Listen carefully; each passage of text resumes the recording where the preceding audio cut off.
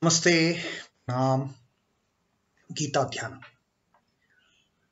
Om Parthaya Pratibodhitam Bhagavata Narayanena Swayam Vyasena Krathitam Purana Munina Madhye Mahabharatam Advaitam Ritavarshinim Bhagavatim Ashtadashadhyayinim Ambatva Manusandadhami Bhagavad Gite Bhavaddeshinim.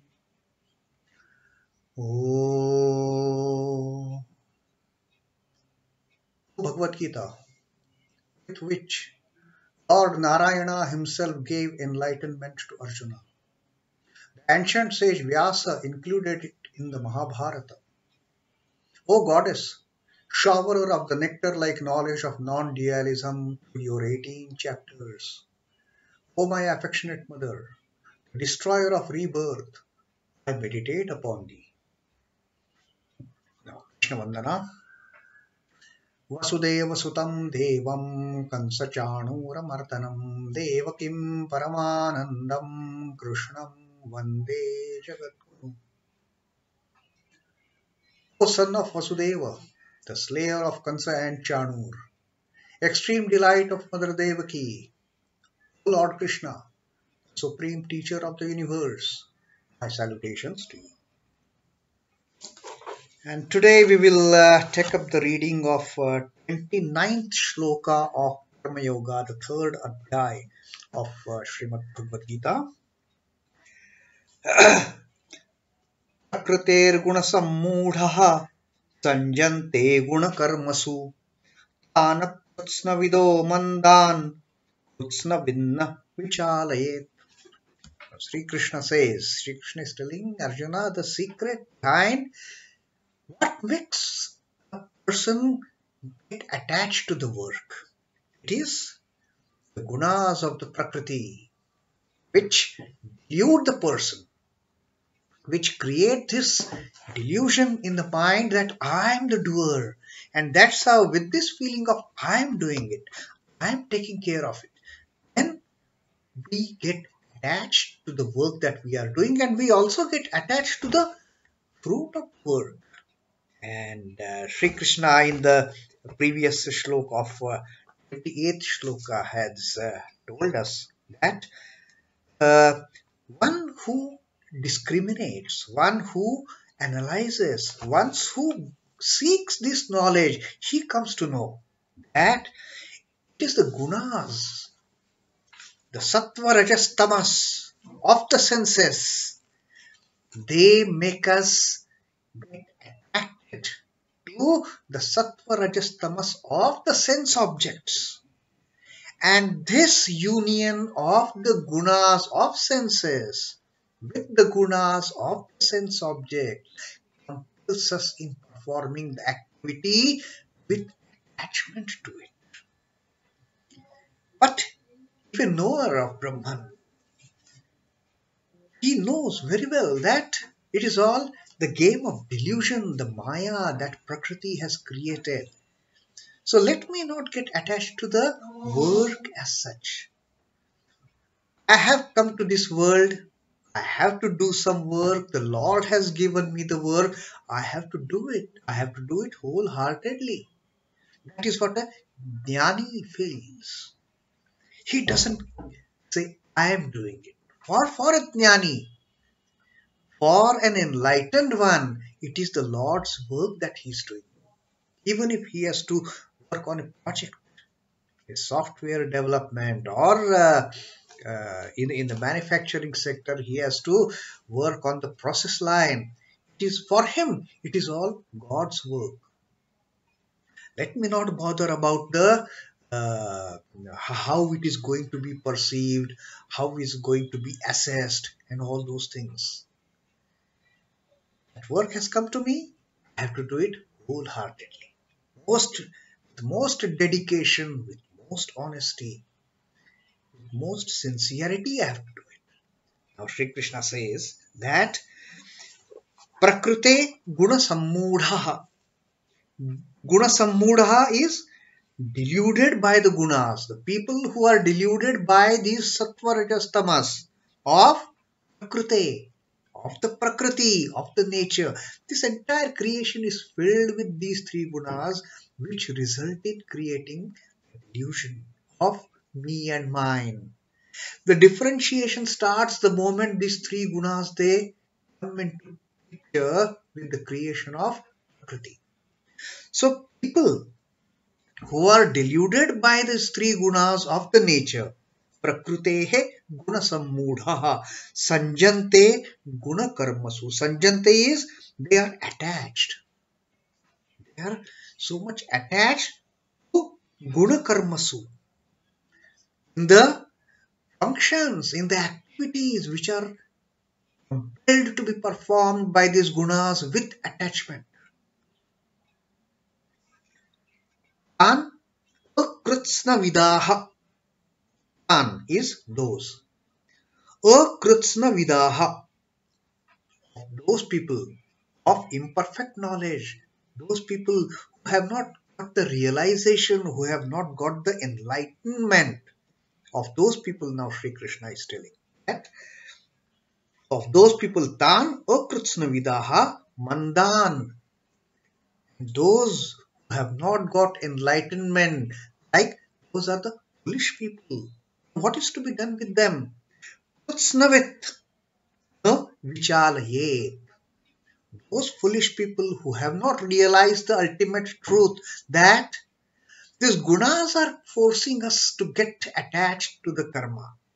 Those kind of foolish people, how should the people with knowledge, how should they treat them?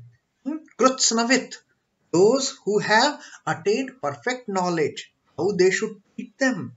kṛitsna-vin, no vichālayet, the people with perfect knowledge who have understood the trick that these gunas are playing on us, which makes us attached to the work.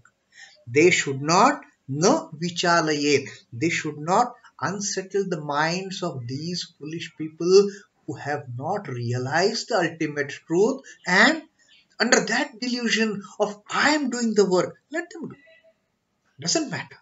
Like earlier also Sri Krishna says that a person with knowledge should not try to dissuade people who have not got enlightenment, the ignorant ones, from their path if they are engaged in work. If they are engaged in work, let them work.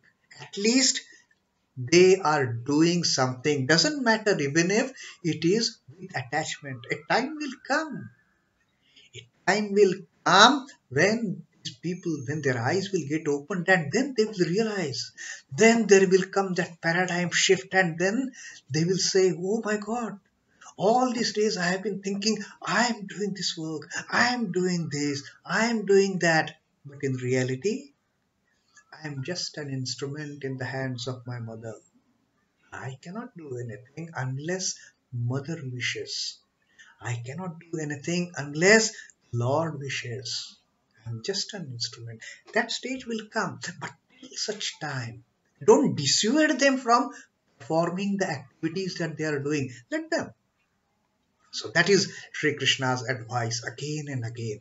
People must keep doing something rather than sitting idle and absolutely doing nothing.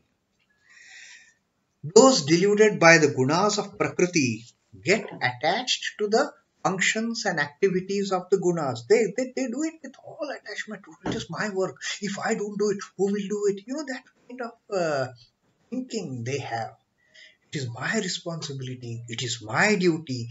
I, always at the back of the mind. The man of perfect knowledge should not unsettle the mediocre. His knowledge is imperfect. Should not unsettle that thinking of the foolish person who thinks I am doing it. He should not let them continue doing the work. No differentiation can be made between the skin and the pulp in a tender fruit. Till the fruit is tender, it is not ripe. It is very difficult from the outer feel to differentiate between skin and the pulp. They are also, it is not ripened, it has not matured. So it is difficult to identify which is pulp, which is skin, just from the outer look. It is only after it matures and ripes that this difference comes out, and then we say, then the skin peels off easily, and then we say, oh, this is skin, this is pulp. Till the time it is not ripe, till the time that fruit is immature, it is extremely difficult to differentiate between the skin and the pulp. Even so, the mediocre, foolish, what Krishna has talked about, mandān, in this shloka, akṛitsna-vido mandān.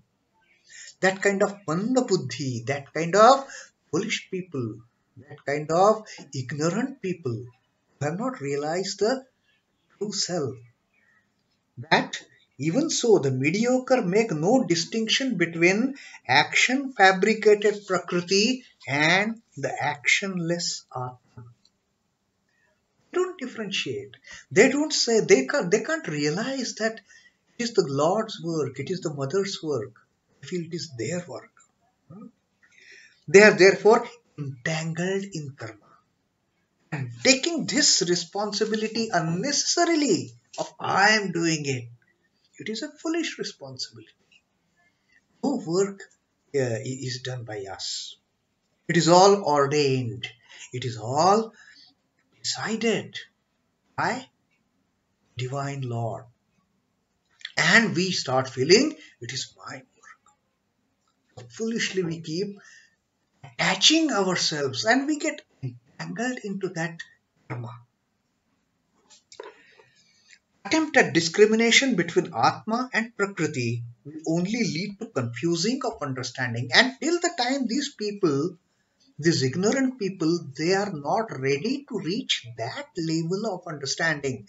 They are not ready to reach that level of realization. There is no point. Just keep on telling them, this is not your work, this is not your work, this is not your work. If he is a real dull guy, what will happen? He will say, oh, it is not my work, fine, I will stop doing the work. And Sri Krishna doesn't want. Sri Krishna wants everybody to work, even these ignorant ones. Doesn't matter.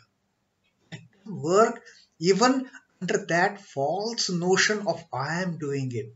Because sitting idle is the worst thing. And that is not practical basically. That's what Sri Krishna has told us.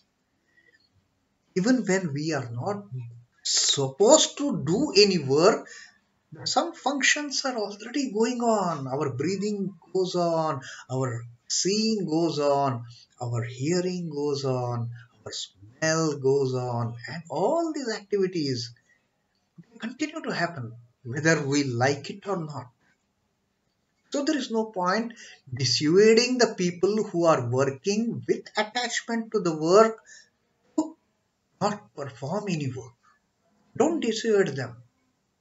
And in this particular connection, I always remember our Holy Mother Sarda Devi Ma's words. Ma used to tell her disciples that to work alone can one remove the bondage of karma. This bondage that we get entangled without realizing, this is the way of gunas in the prakriti that is making us work. This bondage of karma that we can remove only by performing work, not by avoiding work. And Ma says that total detachment, it comes much later. It is the last stage of the self-realization. That detachment comes much later. And then Ma says, Ma further teaches her children that one should not remain without work even for a moment. So Ma has actually reiterated what Sri Krishna has told in this shloka, and he has told to Arjuna. Ma has told her children that one should not remain without work even for a moment. And therefore Sri Krishna says that there is no harm in their performing their duties with attachment. No harm. Let them do it. At least they are good for something. They are doing something. They should therefore be encouraged to do more and more work. Work with attachment has also its place in the evolution of man. From zero, if you have to reach 100, you have to cross 1, 2, 3, 4. Every number has its own importance and place if you have to reach 100. So if you are at the activity of not doing any work, having taken the birth, it is not the having reached the stage of having self-knowledge, having got the Brahmajnan, that you are not doing anything. That's a different matter. But then again, that stage also, even after gaining Brahmajnana, we keep on getting engaged in work. But without attachment, without getting entangled in that work. And that is the beauty of Karma Yoga. Work with attachment has its place in the evolution of man. Work all must. How? That is a matter of intelligence. That is the matter of enlightenment. Either working with attachment, either working with getting entangled in that work, or working without any attachment, working knowing fully well it is the Lord's work and just doing it sincerely. That is what Sri Krishna has told in this 29th Shloka to Arjuna and to all of us. So that is our reading for the day of 29th Shloka of Karma Yoga of Srimad Gita. Om Namo Bhagavate Vasudevaya. Sri Krishna Arpanamastu. Jai Sri Ramakrishna. Jai Thakur. Jai Ma. Jai Swami.